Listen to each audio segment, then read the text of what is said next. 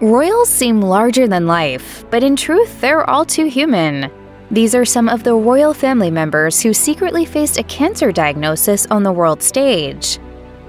You know the story by now. After months of fevered, increasingly unhinged speculation, Princess Catherine revealed that a planned abdominal surgery in January 2024 uncovered the presence of cancer. This, of course, came as a huge shock, and William and I have been doing everything we can to process and manage this privately for the sake of our young family. In her video message to the world, the princess declined to specify the type or severity of her cancer, and Kensington Palace representatives emphasized that no further information on her health would be disclosed.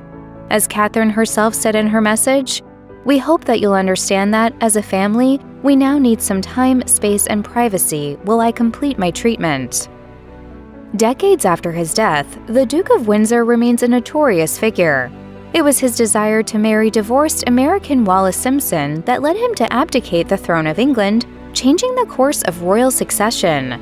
The man once known as King Edward VIII was also a Nazi sympathizer who once plotted to return to the throne with the Nazis' help. This is a man who will stop at nothing to usurp the throne. Edward wanted to come back as a Nazi-installed leader. The Duke spent the final years of his life in exile living in France. He experienced ill health in his later years and died in 1972 at the age of 77. At the time, it was said that he died peacefully of natural causes. The specifics revealed later were that the cause of his death was laryngeal cancer. After his older brother's abdication, King George VI became monarch in 1936. The king had been a heavy smoker since his youth, reportedly consuming more than 2 packs of cigarettes a day. The habit played havoc on his health as he grew older, with maladies including a blocked artery in his leg that required surgical intervention in 1949. In September 1951, he was diagnosed with lung cancer and underwent surgery. At the time, that diagnosis was not revealed, even after the king's doctors determined that his prognosis was terminal. Just 5 months later, George died in his sleep at the age of 56. The official cause of death was said to be a heart attack, but has since been widely acknowledged to have resulted from lung cancer. The Queen Mother, widow of George and mother of Elizabeth and Margaret, was something of a poster child for longevity. Despite reportedly daily indulgences of gin, wine, and champagne, she made it to the ripe old age of 101 before she passed away in 2002. It was not revealed until after her death that the centenarian royal had previously undergone treatment for cancer, and not just once. According to an official biography from author William Shawcross, she went under the knife in 1966 after being diagnosed with colon cancer.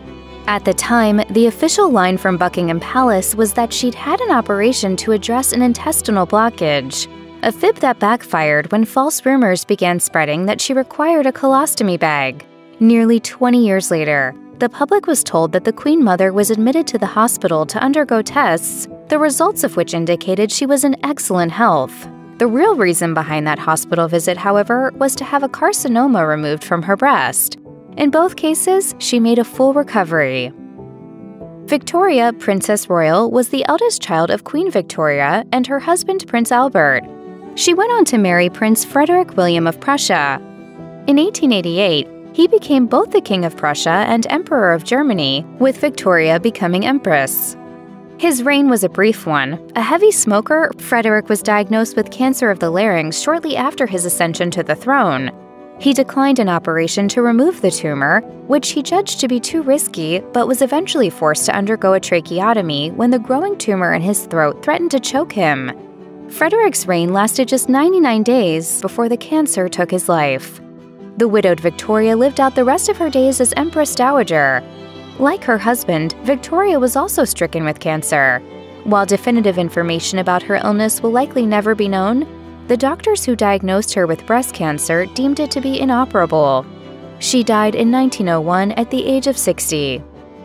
The younger brother of Empress Victoria, King Edward VII, was the second child of Queen Victoria and Prince Albert, and took the throne of the UK in 1902. During his reign, he received a diagnosis of basal cell carcinoma, a common form of skin cancer that typically develops on areas of the body that are regularly exposed to sunlight, predominantly the face. That was the case for Edward VII, whose skin cancer was near his nose. He was treated with radium, a fairly new and experimental procedure at the time, but one that worked. The radium treatment reportedly cured him, leaving the king free of skin cancer. Cancer was not reported to be a factor when he died in 1910 at 68, having served as King of England for less than 10 years. Queen Margrethe of Denmark made headlines in early 2024 when the 83-year-old monarch abdicated so that her eldest son, Crown Prince Frederick, could take her place on the throne. Vil jeg træde tilbage som Danmarks dronning. The third cousin of Queen Elizabeth II and great-great-granddaughter of Queen Victoria, Margrethe had a reputation as a chain smoker for most of her life. In 2006, an announcement declared that she would no longer smoke in public so as not to encourage Danes to take up the habit, although she continued to puff away in private. In 1994, Margaret was diagnosed with cervical cancer, for which she successfully underwent treatment. No publicized recurrences of cancer followed, though the Queen did undertake multiple surgeries during her life, including a major back surgery in 2023 that preceded her decision to abdicate. Sarah Ferguson became a member of Britain's royal family when she married Prince Andrew in 1986. They separated in 1992, with their divorce finalized in 1996. In June 2023, the Duchess of York underwent a routine mammogram, which revealed that she had breast cancer. She immediately underwent surgery. The public, however, wasn't informed about the diagnosis until after she'd already gone under the knife. After a New Year's Eve post in which she celebrated beating breast cancer, she was diagnosed with a cancerous mole, which was removed in January 2024. Her spokesperson stated, "Clearly, another diagnosis so soon after treatment for breast cancer has been distressing, but the Duchess remains in good spirits." When Queen Elizabeth II died in 2022 at the age of 96, her death certificate listed the cause of death as old age. A royal source later added context to the Daily Beast, saying, "The secret of her failing health was well guarded, but she had actually been very unwell for a lot longer than most people knew. Could there have been another factor at play other than old age?" That's the contention of author Giles Brandreth, a friend of both the Queen and her late husband, Prince Philip.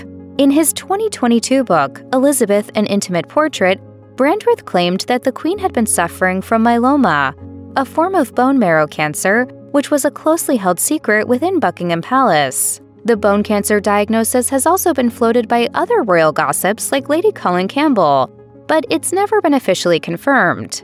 People knew she was dying, she had bone cancer. Dickie Arbiter, who had served as the Queen's spokesman from 1988 to 2000, told Newsweek, "I don't think anybody knows what it was." He also claimed that, quote, "We certainly won't know anything for the next 100 years, a reference to Britain's National Archives policy of keeping royal documentation a secret for a full century.